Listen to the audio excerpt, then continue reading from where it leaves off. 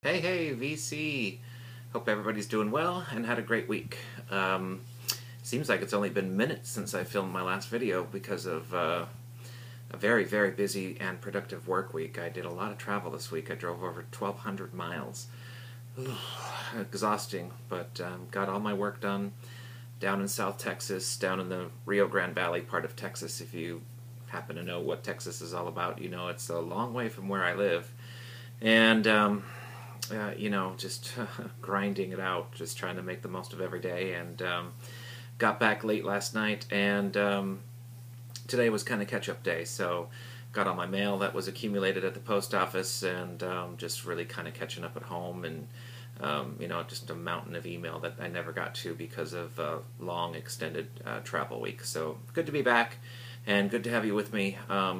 Last week's video is going great. So I was kind of like, well, should I even film a video this week, because I think a lot of people still haven't seen it. So if you're interested in Record Store Day and my thoughts on the day and what I picked up and things I left behind and all that good stuff, the video's doing very well. It's last week's video. Just go to my video log and you'll see it. It was the last video I uploaded, and it has almost 1,000 views already. So for me, that's a lot, because this is still a young channel, still starting out, and trying to build momentum here. And it's sometimes things go well and sometimes they don't. And last week's video seems to have struck a chord, and a lot of people are interested in watching that. So I'm very happy, and particularly happy with the amount of comments that I get. I don't have a tremendous amount of subscribers, under 200. And I have really loyal viewers, so appreciate, let me tell you first and foremost, thank you so much for all those people who take the time to comment, and some of them are very thought out, and I can see that some time is taken to do that. So it means a lot to me. It gives me encouragement to keep going on this channel, and just want to say a personal thank you to all those people who are watching, particularly those who are watching and commenting, and of course my subscribers. So thank you so much. Today we're taking a kind of a turn back to what this channel started at, and that is a collections type video. And I'm going to be doing, obviously, from the description today, is a U2 ranking video. So I guess without further ado, we'll get right back in there and start that. But I do want to do a quick shout out to a good friend of mine who just celebrated a birthday, and that birthday was Thursday. And Ross Goodall, who is a really great member of the vinyl community, very actively making videos. You can see a link. He's in one of my favorites as far as the favorite channels thing goes, and not that active on Facebook. He does occasionally post on the VC page on Facebook, but just a stand-up guy, one of the younger members in the VC, and a really good guy, a big Beatles fan, big ELO fan, and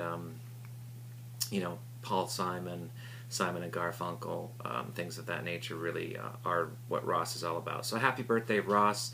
2 days late, but you did get a message from me, and I'm glad that you got my gift, and I hope you had a great birthday. So many more to come, and hope you had a great day celebrating. Okay, so I guess that kind of wraps up the shout-outs for this week, and we'll get right to the ranking. I'm really biting off quite a lot here this week, trying to do a U2 ranking.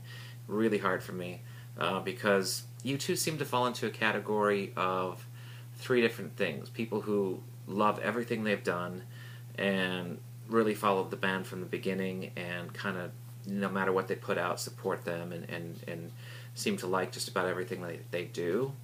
Then there's those that kind of, after the 80s and early 90s, kind of say, okay, that was my U2 period, and now that, the stuff that they've done, say, from 95 to 2000 onward, is just not my thing.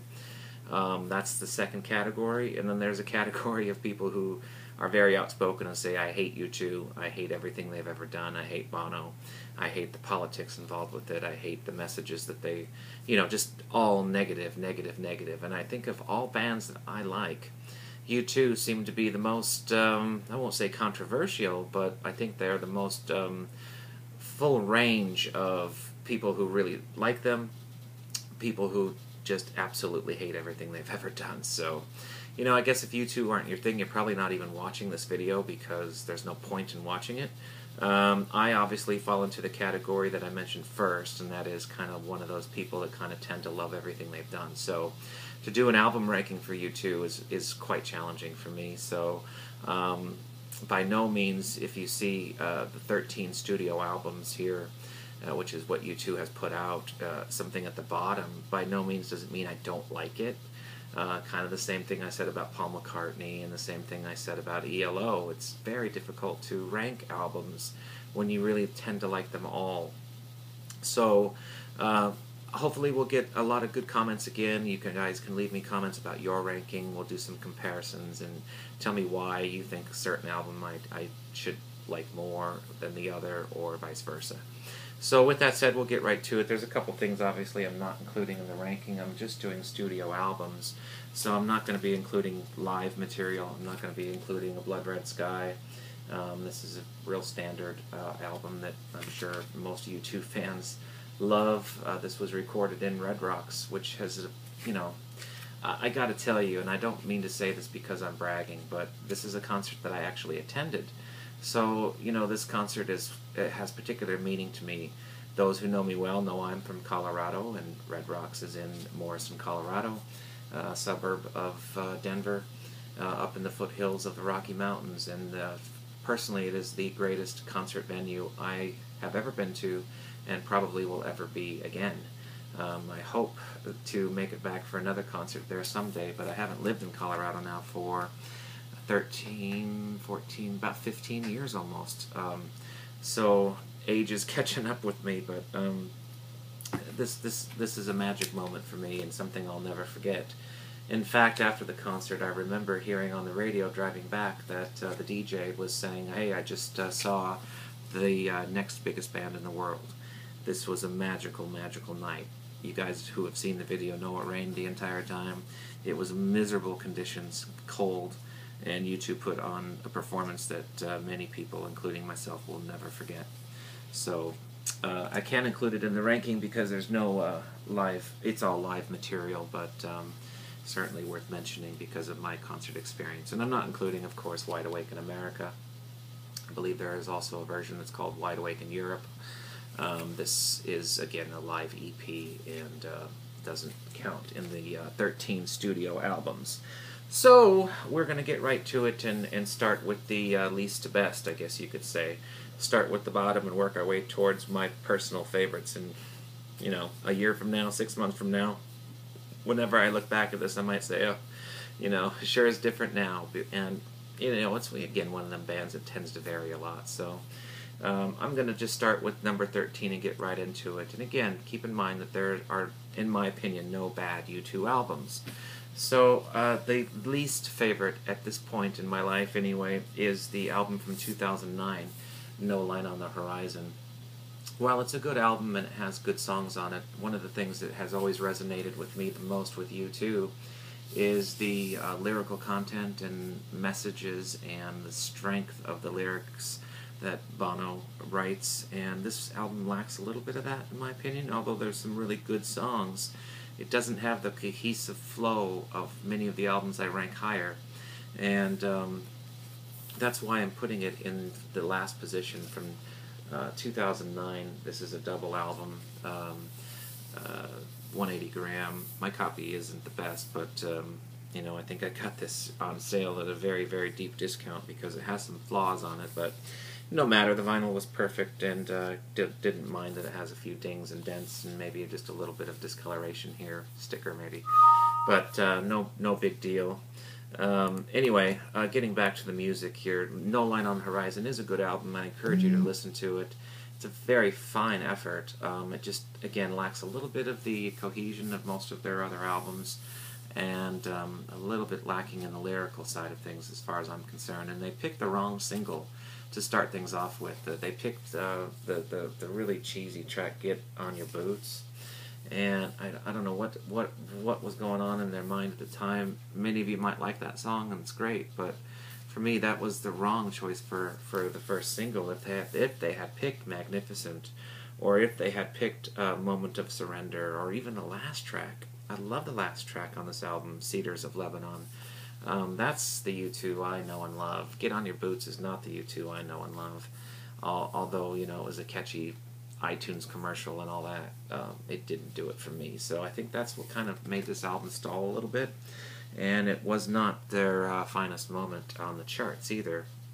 I guess I should mention too quickly that U2 was recently named the 22nd best band of all time by Rolling Stone, and that's, you know, say what you want about Rolling Stone again. It's a reputable magazine that's been around for a long time, 40 plus years, so if they rank them number 22, it still has merit and clout in my book. They've had 7 #1 albums in the US, they've had 9 #1 albums in the UK, 11 top 10 albums in America, so most of their catalog has gone at least top 10. 7 of those albums in the US went to #1, and 9 of their studio albums in the UK went to #1. And of the 13 albums, they've sold roughly 120 million copies of their entire studio catalog, and that's a massive amount of records. And the longevity of U2 and the importance of the band is really second to none for this generation. So that's my little hype and spiel about U2 as we move on here to number 12. Number 12 is an album that has mixed bags for me, and it was very different and experimental, and really threw a lot of people a major curve when it came out, and that's 1993's Zooropa. Zooropa was a completely different album than what U2 had ever done before. Has songs like Numb and Lemon, and you know, there are some really great classic songs on here, though. Stay Far Away So Close is a wonderful track that sounds like it could have come right off of Achtung Baby. And then there's others like Daddy's Gonna Pay for Your Crashed Car that are just a radical change of direction for U2, and I have to applaud them for trying new things and not sticking to the formula. And this is probably the finest example of that. There's 1 or 2 others where they really go outside of their comfort zone and do something different. And not a bad album here by any means, but I do put it in number 12th position, even though of the 10 songs on here, I'd say maybe about 6 or 7 are ones I actually really like. So 1993's Zooropa. Most of these albums have all been followed up by a massive world tour. And of course, you all know U2 can sell out stadiums around the world without any problem, and are probably the biggest, if not, yeah, probably these shouldn't even be a word. They are the biggest touring band right now. You know, if the Rolling Stones tour again, which I hear they are, they might be able to compete with an act like U2, but not many can. Okay, moving on here now to number 11. Another really good album, and when it came out, I was probably a little stronger on it then than I am now, and that is 2004's How to Dismantle an Atomic Bomb. Real good album here, and nothing certainly I don't dislike about it so much as I find others better. There's some great songs on here, and I'm going to sound like a double standard here a little bit because I was kind of dissing Put On Your Boots. And I'm going to say just the opposite about the first single off this album, Vertigo. For whatever reason, that one resonated with me, and I really liked the groove and the catchiness of that one. One of the first songs that was kind of an iTunes promotion. Say what you will about iTunes. I know it's not everyone's cup of tea. But you two have had somewhat of an affiliation with iTunes now for going on a decade. And, you know, say what you want, but it seems to work, and it worked in this case. They had a really, really cool iTunes commercial at the time, and that sticks out.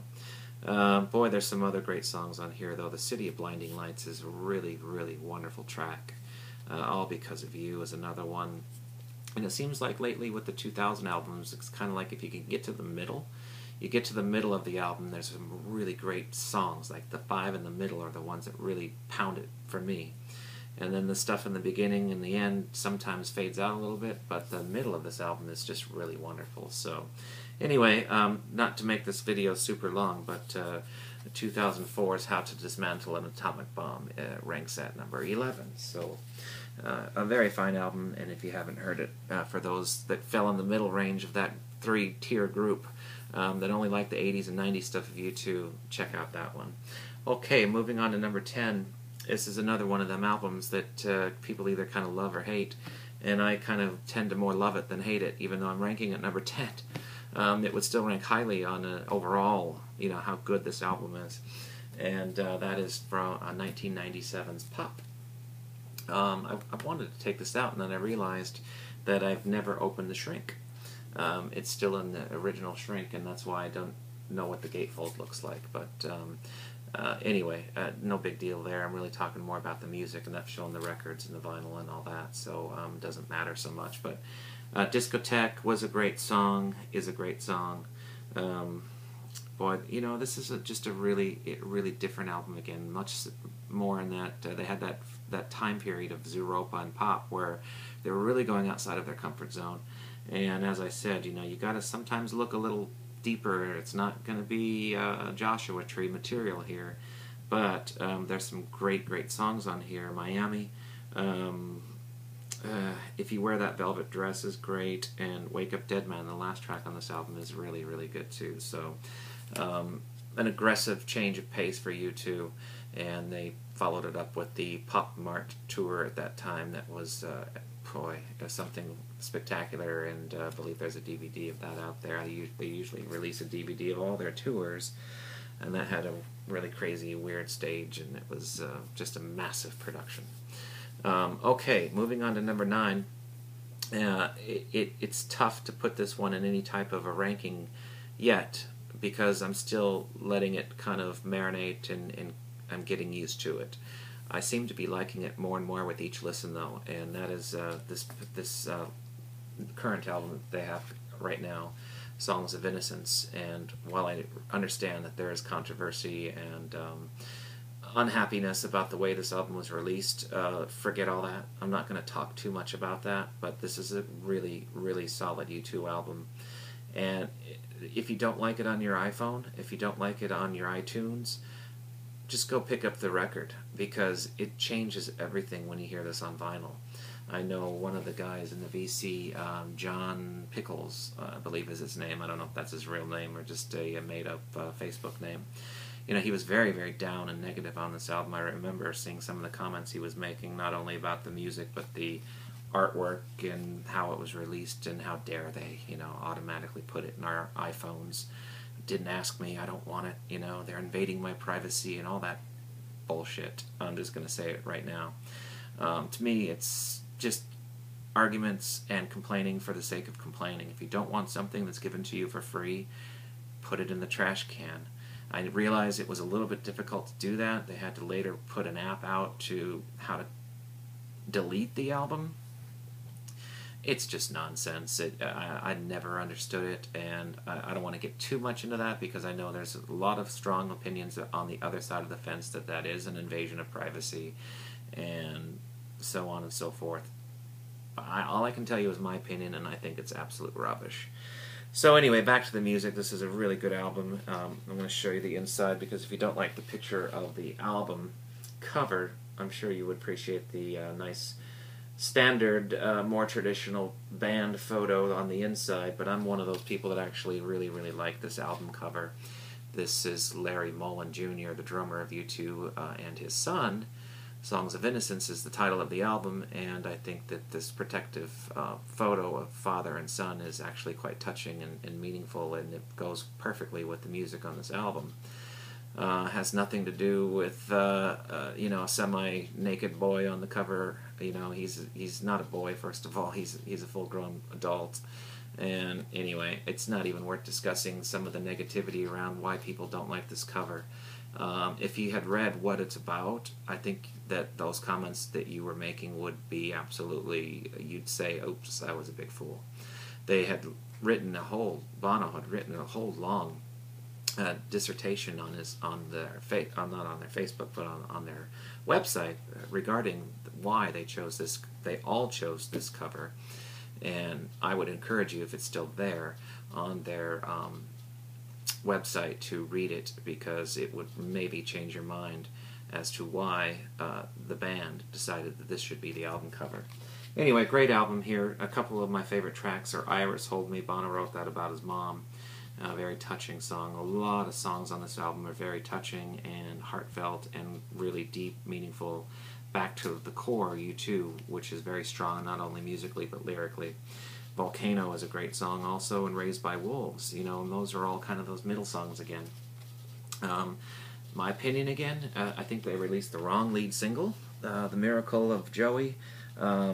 Didn't like it as much as the rest of the album, so unfortunately that kind of made the album stall a little bit again. So, you know, you saw this last week. There was a Record Store Day release of the same album with some different bonus material on the D side. And I still have not opened that. I probably will not open it. Yeah, I shouldn't say that. I might open it. I'm not sure.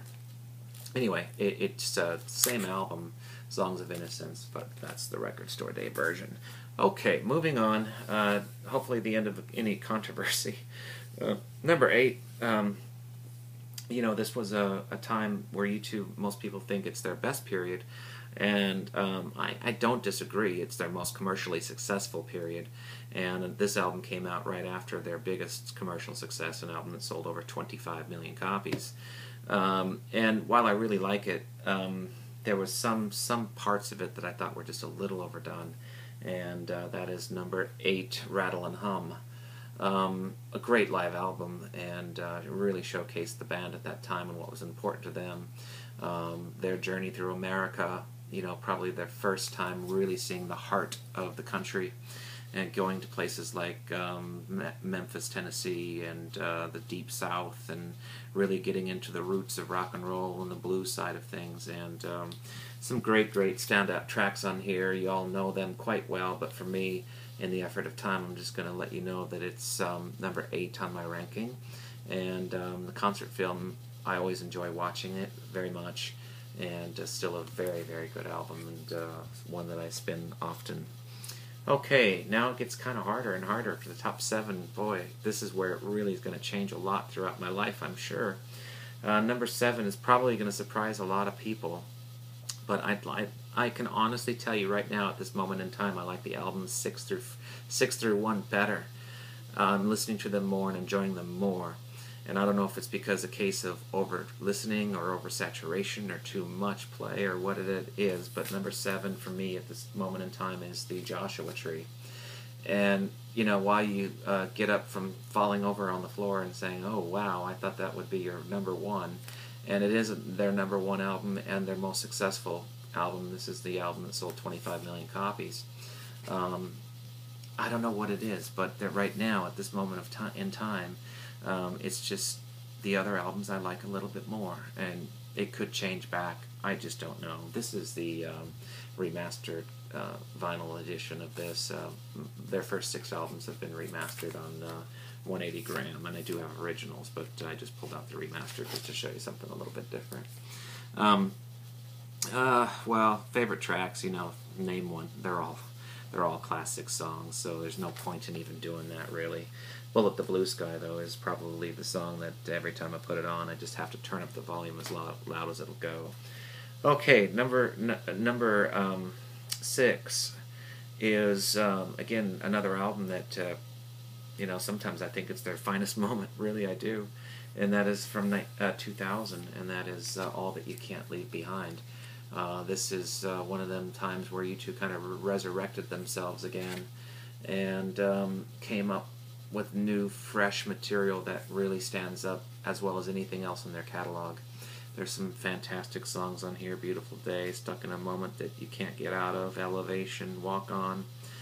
Just when you think that they couldn't top themselves anymore, they had nothing left in the tank, really, that could compare to their best work. They came up with this album in 2000, and it is a masterpiece, really. I would say the top 6 albums in U2's catalogs are all masterpieces, and I'm not afraid to say that this was one that belongs in that category.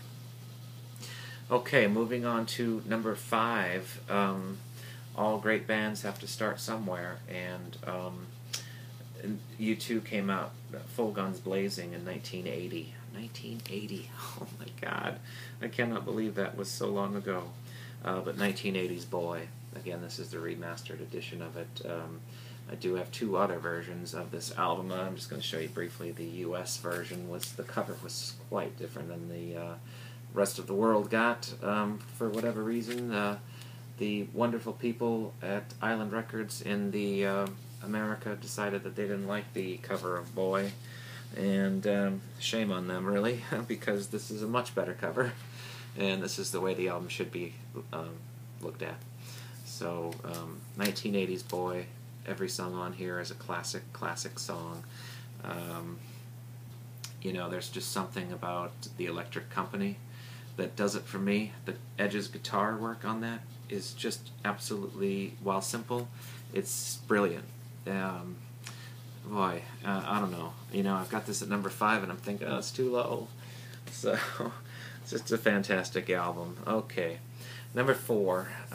This easily could be number 1, because I've played this album so many times over the years that this was the first U2 album I ever bought. I have to admit that this is when I discovered the band, and I did not discover them with Boy in October, but I discovered them in 1983 with this album, War.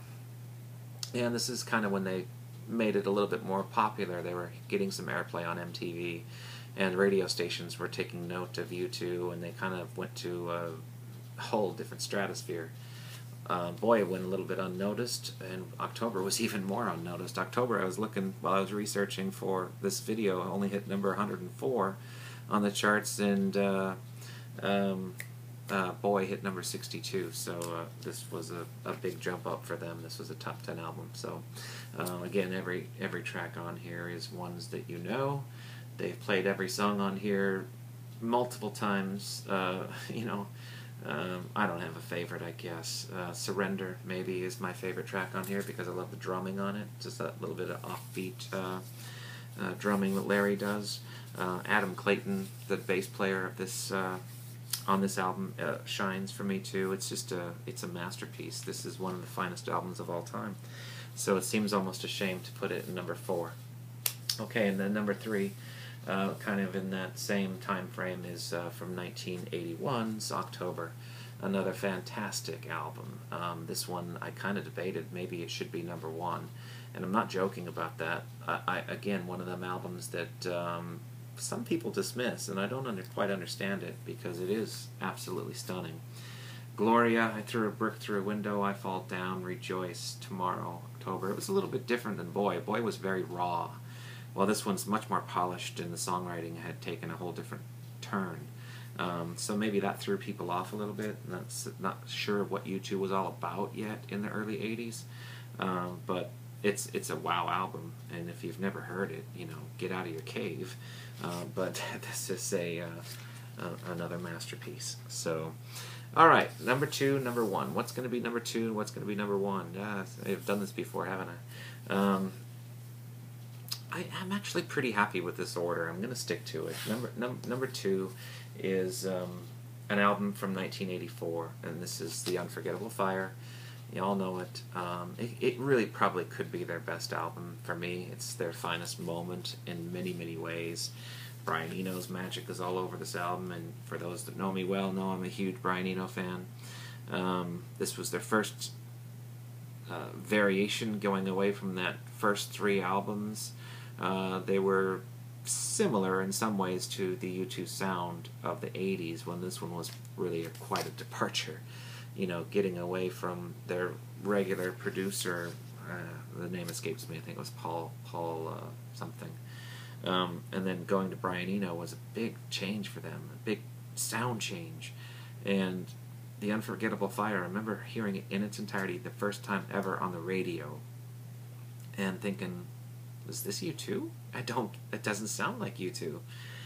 But it grew on me rapidly, and has remained a favorite of mine for a very long time. So U2's, this is again the remastered vinyl edition. I of course have I did pull out these regular copies. If anybody is curious, I do have originals, but I'm not showing them in the effort of time. But Unforgettable Fire, every song on here, again, is just wonderful.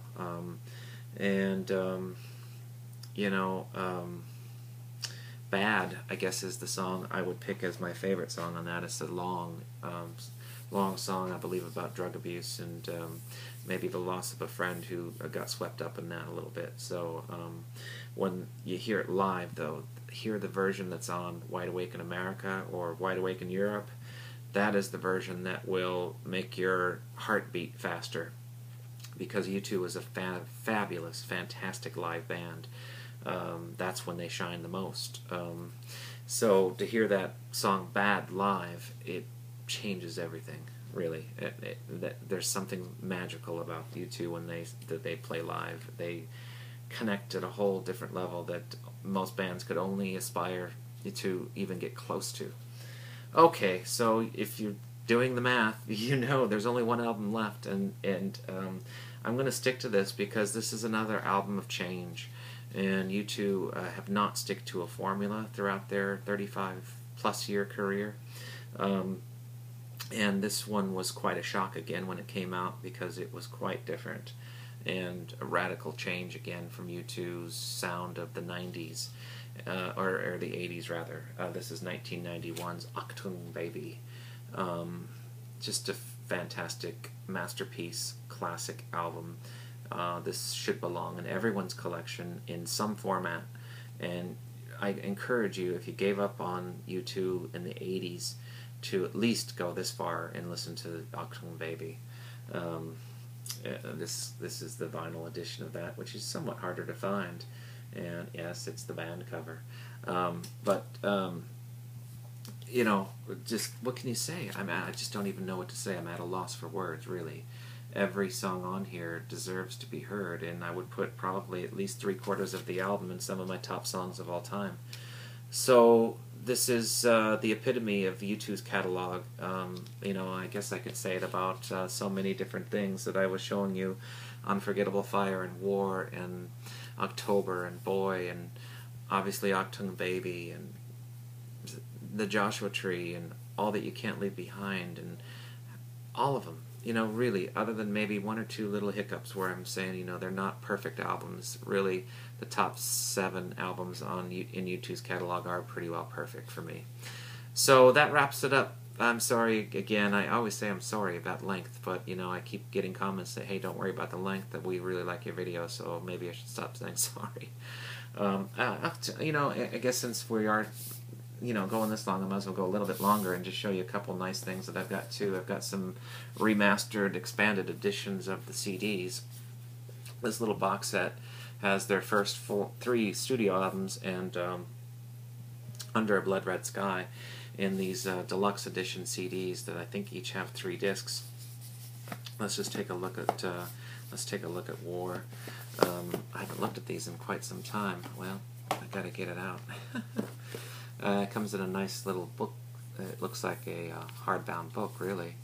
So let's see here. There's the 1 CD, and yeah, just 2 CDs. It's got a lot of bonus material, and frankly, I need to invest more time and hear some of the bonus material on it.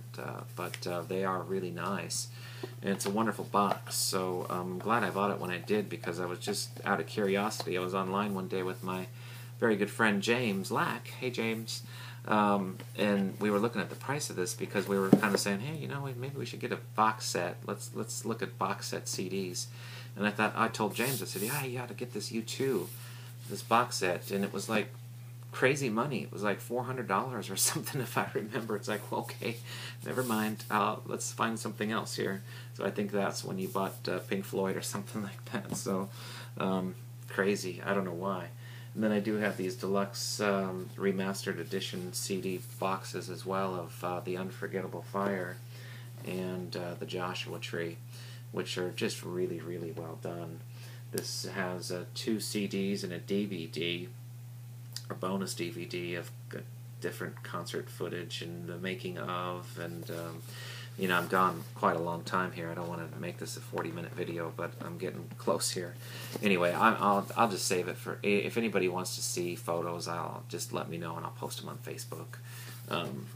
So anyway, just wanted to kind of show off a little bit my box sets that I have, and I wish there was one for Achtung. I guess there is one for Achtung Baby. Daniel, my good friend in the VC, you have something really special and unique Achtung Baby wise that you got for some crazy steal. think you paid like a quarter of what it was supposed to be. You got a great deal at Best Buy or something, if I remember right. So I envy you, because you've got a box set of my favorite U2 album of all time, Achtung Baby. So if you ever get bored with U2, you know where it should go. Alright guys, so thank you so much for tuning in again and sticking with me for 35 minutes. I hope you enjoyed the video. If you have, please like, comment, and subscribe. I'm doing really well with a young channel, and all your comments and likes again mean so much to me, and appreciate all my subscribers very much. Well, that's it for this week. Next week we'll be back with another update. Got a few things brewing, so we'll just wait and see what mood strikes me at that time, and look forward to seeing you all again in about 7 days. So take care, have a great weekend, and we'll see you real soon. Bye-bye.